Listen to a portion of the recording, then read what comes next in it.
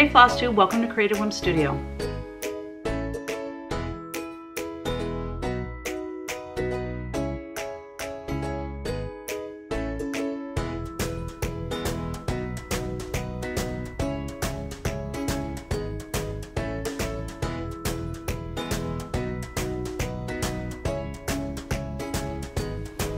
Welcome back everyone, and if you're new here, welcome. Thanks for joining me today. Last week I told you how good of a gift giver Kevin is, and so I wanted to share with you one of the shirts he got me for my birthday, Van Gogh Starry Night. And I have to tell you, I have matching socks. Let me show you. He got me the socks for Christmas. They're clean. It's not smell-o-vision, so you're good. But look how cute. Aren't they awesome? So, like, it's all about art today. Not really. This is a channel about cross-stitching and punch needle and any other creative things that I can think of to share with you. And also just about my life and what I do day to day. So this past week was crazy. I didn't get a lot of stitching time in. We were gone all day Wednesday to Ann Arbor, Kevin and I, and on our way back we stopped at some friends' house that kind of live out that way, so that was really nice to visit with them. And Thursday we had the grandkids, and then last night it's kind of funny, I went to my mom's, her and I played cards. I took Teeny with me, so we had the two dogs, my mom and I, and then Jerry went to Kyle's house, and Ryan went and Kevin went, and they played pool, so they had a guys' night. So that was pretty cool. So I haven't had a lot of stitching time at night, but I did make some progress, so I will share that with you soon. What else? Oh, so while we were in Ann Arbor, we went to Dixboro General Store, and it's like a little suburb, I guess you would say, north of Ann Arbor. And so Kevin and I were talking about Dixboro, and he asked me, he says, so how did that story go again? Like, how, you know, when was this that you met them? And so here's the story. I might have shared it with you here on Flosstube. I'm not sure. If I did, I apologize, but I'm sharing it again. So this was probably, I would say 1992, maybe 1992, in the fall probably, or around Christmas time.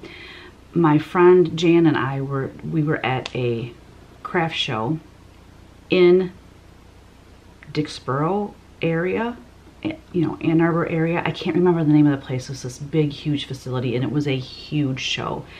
And I had painted these old world Santas.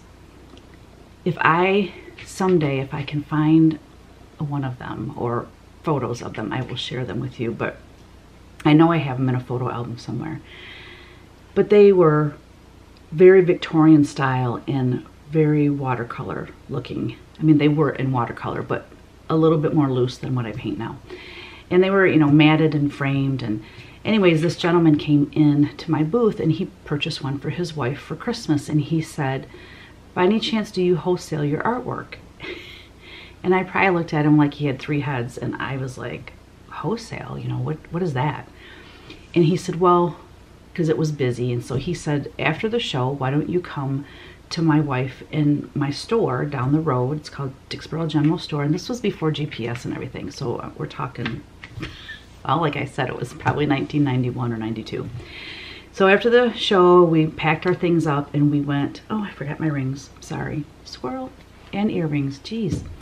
So we went to Dixboro General Store after our show, and they explained what wholesaling was. So basically, they were saying, you know, you sell them for, let's say I was selling it for $20. I mean, these were original paintings, but I was just getting started, so I just wanted to sell stuff. So they said, basically, you might want to start charging $40 for them. And then if you sell, like a store would buy several of them, like between 5, 10, maybe more, and you would sell them to the store at half that price. So if I'm selling it at a craft show for $40, I would charge a store $20. So that's how that was born. So I they placed an order with me and I fulfilled that order, and I started thinking, wow, this would be great to be able to go to stores and sell in bulk like that rather than schlepping my stuff to every craft show I can think of in the area. You know, because it's a lot of work. And craft shows, there's a lot of other vendors, there's a ton of people there. Sales, you know, were never like through the roof type of thing. So I wanted something a little bit more reliable maybe and steady. So I kind of quit the craft show scene and I started going to stores in my area. You know, mid-Michigan, I went as far as like Owasso, which was probably 45 minutes to an hour. There was Time and Country out there. Some in Millington. I mean, there was some back in the day when there was a lot of those super cool country stores with handmade items and just amazing. So I was doing that, and at that time my dad was off work. This was, but when I was really heavy into doing that, Kyle had been born, and he was born March of 1993. So that kind of, you know, gives you an idea. And my dad was off work because he was recovering from prostate cancer, and he was hanging out with Kyle and watching him while I would go and do, you know, deliver my goods or take orders or whatever I was doing to all these stores. I was like my own sales rep, basically. So I did that. Well, one time I happened to be at Time in the Country in Owasso, Michigan, and that store is no longer there, which is unfortunate because it was amazing. The owners of the store were super nice. But I happened to go out there before calling first, you know, just showing up, which is actually a good thing. The ladies that were working there said, "Oh, I'm sorry, but the owners of the shop are on a buying spree and they'll be gone for about a week. So, you know, come back in a week or so." And I said, "A buying spree? What is that?" Now, curiosity is a good thing, because if I would not have been curious, I would have just went home and I would have come back a week later, and maybe I would have asked them at that time, "Where were you? What's this buying spree?" But anyways, I asked the ladies that day, I said, "So the owners are on a buying spree. What is that all about?" And they said, "Well, they go to Market Square out in Valley Forge, Pennsylvania, and there's another one in Fort Washington, which is a cash and carry show, and they go out there twice a year and they purchase things for the shop." And I'm like, my eyes were like really big, and I'm like, really? And I'm thinking in my head, that's what I need to be doing. So I waited about a week. I went back out. The owners were so sweet and gracious and gave me all of the information, contact information. You know, this was before we had computers in our homes. We didn't have smartphones. We didn't have any of that stuff. So it was all, you know, done by mail. I had to mail in photos of my work, and, you know, it's a juried show. And anyways, they, you know, helped me get into that show by giving me all that information. And then I went home and talked to Kevin about it, and we're like, yeah, let's do it. So there's a lot more stories that I want to share with you guys, but that's basically the gist of it. So that started my primitive folk company, where Kevin and I, you know, we hand painted the frames and framed everything ourselves and under glass, and they were little 5x5, 5x7s. We had some 8x10s, and then we had some 11x14s and maybe 2 16x20s, because those were hard to ship. But anyways, that was the start of primitive folk. And then, you know, primitive folk led me into art licensing, and art licensing is where I discovered punch needle, and then punch needle led me into cross stitch. So it's just interesting how that whole thing went. But so we went to Dixboro, my old stomping grounds, and come to find out Cheryl and Allen, who started that store, had sold it about 14 years ago. So that tells you how long it's been since I've been to that shop. And it was just interesting to be in that store again. And it's in an old house, and it was an old general store, and all the floors were creaky, and it was neat to be back there. All right, so I did get some stitching done, and I started a new punch needle. So let me share that with you.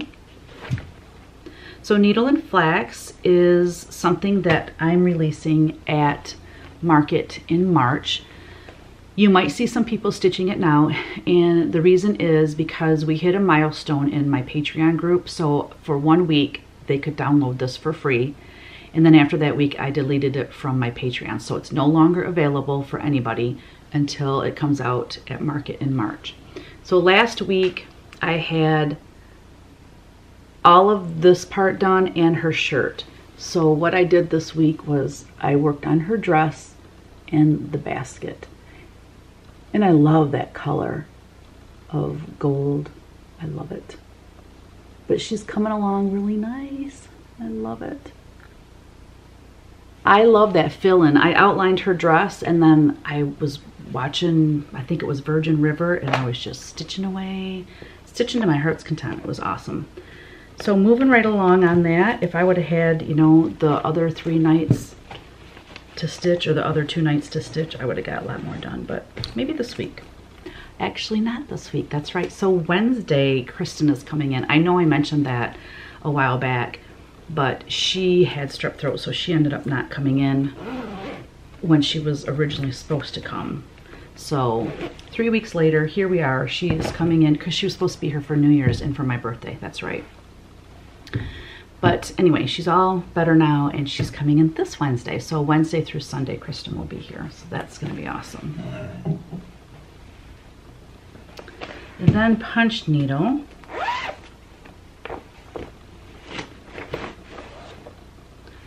I love this design. This is going to be super prim colors, but I love it. So this is the whole design. And I just punched that this morning. That tells you how fast punch needle is. But look at the front. I'm probably going to have to lighten it because there we go. So if I hold it like that, what I'll do is when I actually edit the video, I'll zoom in on that. Because if I bring it close, it goes dark. See how dark that is? But yeah, super prim colors, and I love it. I love this one. I've been doing great with Whimsy 365. I have kept up every single day. I do a sketch, and I'm doing some really fun ones that have to do with cross-stitching or needlework or sewing or whatever, and I'm like, number one, I want to paint them all, and then I also want to chart them all, and I want to punch them all. I want to do all the things. All right, so that's going to lead me into your finishes. I had some lovely ladies send in their work, so I forgot to get it out of the printer. I'll be right back. The sun is out today, you guys. It is fabulous. I feel like so energized. It's been gloomy, misty kind of rain, some snow flurries here and there, and just gloomy. Like at 4 o'clock, you feel like it's 8 or 9 o'clock. It's just, it was ridiculous. So I'm so happy to see the sun out today. First, we have Kathy Kraus. She stitched Green Santa, Green Coat Santa. And let's see. She stitched him on 46 count. 46 count. She didn't say what the fabric was, but she finished him into a pillow, and he's so cute. I love that. Thank you, Kathy. Then we have Margot McIntosh. I'm going to go ahead and read what she said. Hi, Teresa. A few months ago, I sent you a picture of a panel that I wanted to know if it was yours or not. I found it in an antique mall of all places. You said it was from a line from a long time ago, I think. You said it was Wintertime Friends line. Anyway, I thought you might like to see what I did with it. The person who bought it originally must have washed it and not blocked it out, so it's a little wonky. See, now, I don't think it's wonky. I think it's adorable. I think she did an amazing job. She's explaining what's wrong with it, but I'm not going to read that because if I don't, you won't know just by looking at it. She said, it's hanging in my kitchen for the season, waiting for my husband to put a shelf above the spot to display some antiques with a couple of your cross-stitch projects I'm nearly done with. Just love it. I'm loving your fabric lines. And yes, Wintertime Friends was with South Sea Imports. So we're talking, oh my goodness, probably 15 years ago. So thank you for sending that in. I love it, Margot. Next we have Lorraine. She sent in a couple of finishes. She says, I love your Christmas designs the most. Stu Snowman was stitched a year ago, but finally finished as a tiny quilt this month using the called for threads. Oh, What a Sight was also stitched last year, but finally finished this month as well. also using the called for threads. Thank you for your wonderful designs. Thank you, Lorraine, for sending that in. I love that Stu Snowman, how she finished that. That is precious. Cute pillow too. Very nice. Thank you, thank you. Next we have Audrey. That Green Coat Santa, he's pretty popular, isn't he? Audrey sent in Green Coat Santa. She said, I used the called for DMC on Antique Lace by Seraphim Linen. Framed it in a frame from the clearance section at Hobby Lobby. Thanks for the lovely design. Thank you, Audrey, for sending that in. I love that gold frame. Looks so cool. It really pulls out the gold in that cross-stitch design. In that fabric, Antique Lace by Seraphim. I might have to get some of that. Look at that modeling on it. Very nice. Thank you, Audrey. So thanks, ladies, for sending those projects in. If you have finished one of my designs and would like me to share it here in my Flosstube, just send an email to teresakoget3@gmail.com. All right, last week we had for sale Winter Blessings was on sale all week. I think the sale ended today. So this week, what we are going to have on sale, 20% off, is Love Lives Here. Yay! Love Lives Here. So here's 2 designs that are in this book. And I will do my best to show the other designs. The Love Lives Here one at the bottom is my favorite.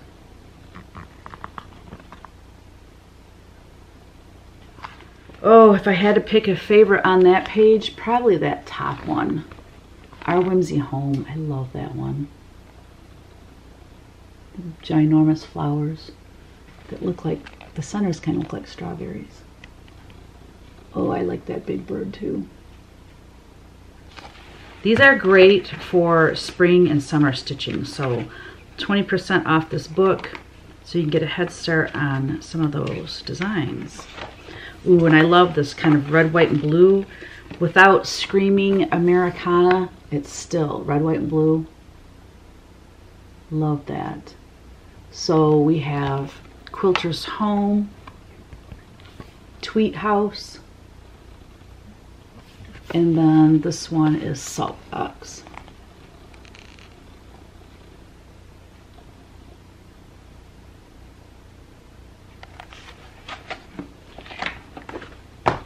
I love that. I love having a sale. I love it. You guys, you know, why not share that with you guys? A little discount. Who doesn't like a discount, right? I have been missing this. I framed 2 pieces, but I can't show you because one is for market and one is for something special that I'm doing with Teresa Vanette.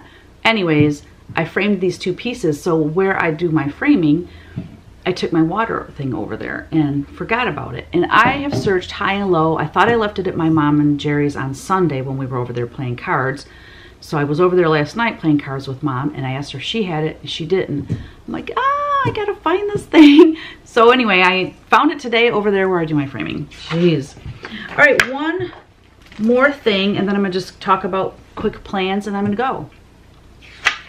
I wanna talk about downloading PDFs from Etsy.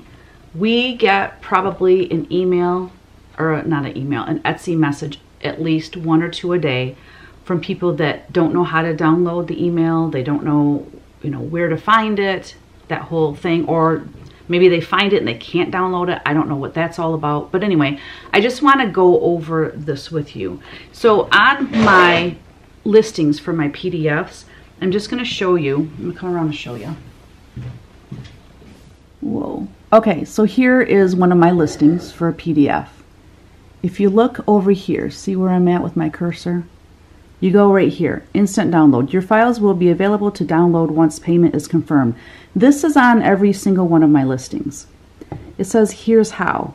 Click on here's how. And it takes you to this page right here. How to download a digital item. Digital items you purchased can be viewed and downloaded from the purchases and reviews section of your Etsy account. And then it goes into more detail if you can't find it. And then it says, I can't find my download notification email. Where can I find my digital purchases? There's more detail. I purchased a digital item, but I don't have an Etsy account. So I'm having trouble downloading my files. all of these things are there to help you find, not only find your digital download, but also how to do it. So I just wanted to go over that because y'all, I get a ton. I know that I said this my last floss tube, but it's the God's honest truth. I get tons of emails a day, Etsy messages, I get a bunch every day. I get Patreon messages every day. I have so many different things that I have to burn out, put out these little fires everywhere. And it's very time consuming. So I'm trying to help. I want to help people, but I want people to help themselves type of thing too, and try to figure it out on their own. And I know there are obviously situations where there's glitches in the system and maybe they never received the download, stuff like that. I mean, I know that stuff happens, but I just wanted to go over this quickly just so that you know, whenever you go, and it's not just me, I'm sure other people that sell digital downloads on Etsy have the same issue. So this is helping them too, hopefully. But anyways, all of my PDF downloads, that little here's how, click on that. It's right in the listing, you can't miss it. And that would just save me some time from answering these questions. So anyways, just wanted to go over that because I know people get worried when they don't see, you know, the thing that they purchased. I totally get that. I totally get it. And so hopefully that will help. Okay, my plans for the week. Well, like I said, Kristen's coming on Wednesday.